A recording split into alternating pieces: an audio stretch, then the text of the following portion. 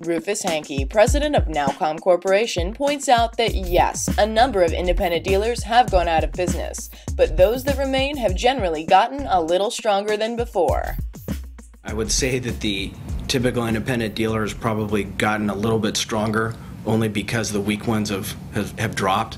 So we've seen a considerable or a fair amount of business, a fair amount of dealers go out of business. I'd say for the last 8 months we've been adding as many dealers to our products and services as we've been losing, which traditionally we grow 30% every year, but we just have been able to maintain, which I suppose in this market is a good thing. What I see happening is the independent dealer body shrinking, or is in the process of shrinking, and I think that will. I look at that, glass half full if I can, because I think we've been able to luckily hold on to our dealer base, and as a percentage of the, and thereby growing our market share if the dealer body size is shrinking.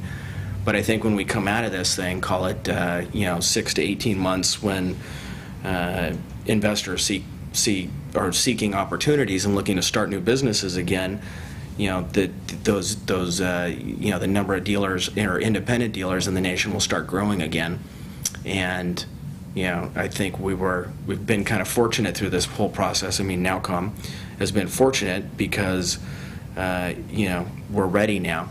And when the market begins to grow again, or when it begins to grow again, I think we're going to be very well positioned to be able to add a disproportionately large amount of those new dealers onto our platform, as opposed to them going to our competitors.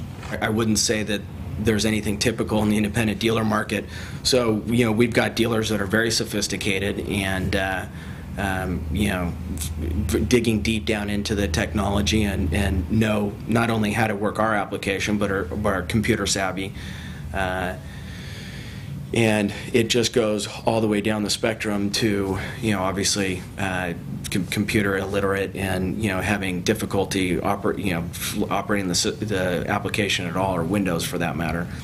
But, we see, I would say, a large a good portion of the dealer body resides in the middle there, or the majority, I'd say, in the middle, where they'll use 60% of our application, and there are certain components that they won't use right. They maybe won't use it for profitability tracking properly, or maybe they don't learn how to use the report writer. So I think it's I don't know that I could say that the independent dealer body is typical in any way.